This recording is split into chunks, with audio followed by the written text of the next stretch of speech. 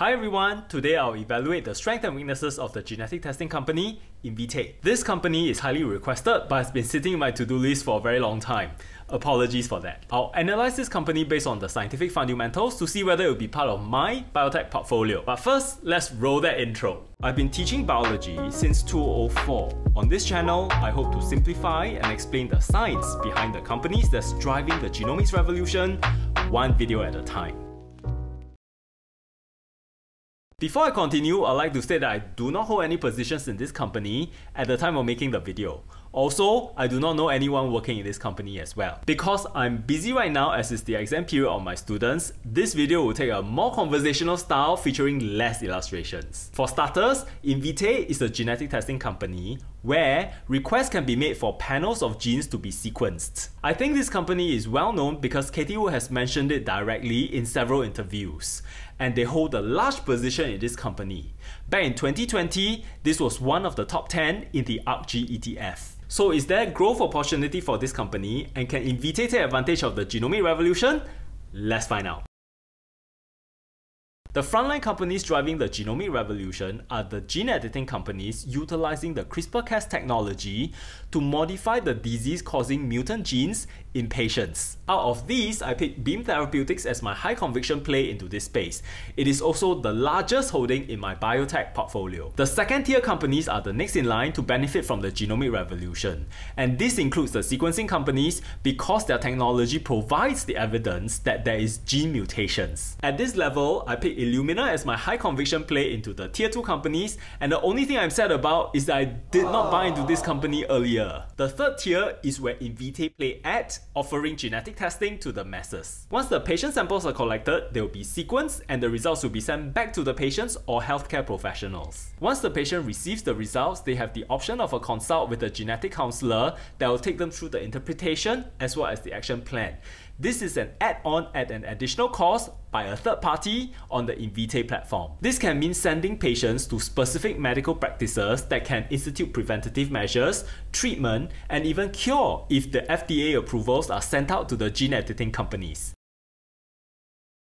Invitae divides the gene sequencing into 5 categories based on the patient's needs. First is Invitae Carrier Screen, testing 288 different genes. The great news is that it is covered by insurance. Second is Carrier Screen, which tests 61 different genes.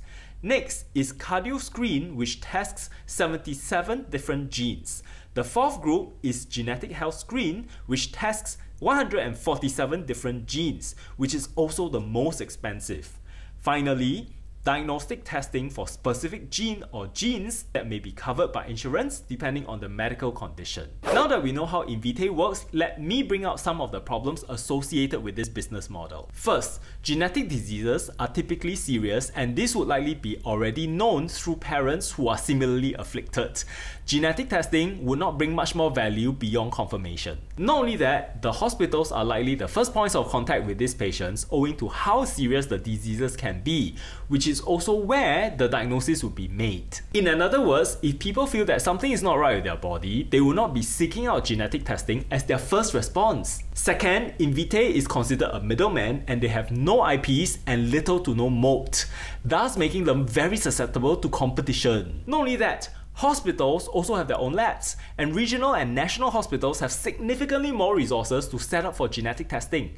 They will be competing with Invitae. In addition, hospital offers more varieties beyond the standard genetic testing. This is to identify other mechanisms that causes the genetic disease that has nothing to do with mutations. In my previous video on 10x genomics, link in the video description below, I mentioned that gene expression is just as important in determining genetic diseases, and this is something that Invitae does not test for at all. Also, genetic testing does not take into consideration the environment's role in causing disease. Having genetic mutations does not mean that one will automatically have the disease. Conversely, not having the genetic mutations does not mean that there will not be any disease. Are you seeing stars? Let me repeat it once again. Okay, I'll do it slowly this time. Not having certain gene mutations does not mean there will be no disease. Companies like Grail, for example, uses AI to control for the environmental influence. However, this is something that Invitae does not have at the moment. And I'm not done yet. I had to dig a little for this. Guess which sequencing technology Invitae adopts for their genetic testing? You're right, it's from Pacific Biosciences. No wonder ARK Invest is so big on Invitae. And on that note, I'm perplexed with the decision. Let me explain. Pacific Biosciences is known for their long-read sequencing, but genetic testing for gene sequences are typically shorter reads. So what possessed the scientific team at Invitae to decide on Pacific Biosciences? Not only that, sequencing is a major cost that will eat into Invitae's bottom line. And the bill from Pacific Biosciences is one of the most expensive. Let me develop the cost thesis a little bit further. An average Invitae genetic testing package screens for a couple of genes and costs at least $250 US. At most, this covers 288 genes. A competing genetic testing company known as Nebula Genomics costs $299 US and it covers the entire genome. That is about 30,000 genes. You know why they are so competitive on price? That's because they are using short-read sequencing. So Invitae cannot compete on the cost, does not have direct access to disease patients, does not have any IP, and is in the lower tier 3 of the genomic revolution. And on that basis, this company has still quite a ways to go before I'll consider adding it to my biotech portfolio. I know a lot of you, my channel supporters, like me to provide perspectives of the Beam Therapeutics updates. But at the same time, ILMN has released some good news as well. Should I combine the two stocks together and talk about it next week? Let me know in the comment section below. Recently, I've received a very interesting letter which ties into Beam Therapeutics that will spurn into another video idea. The list of videos that I want to do is getting longer every day. Should I be a full-time YouTuber just so that I can clear out the to-do list of videos? And on that scary note, you've been awesome and I'm Benjamin Yang. Please take care of yourself and see you in the next video.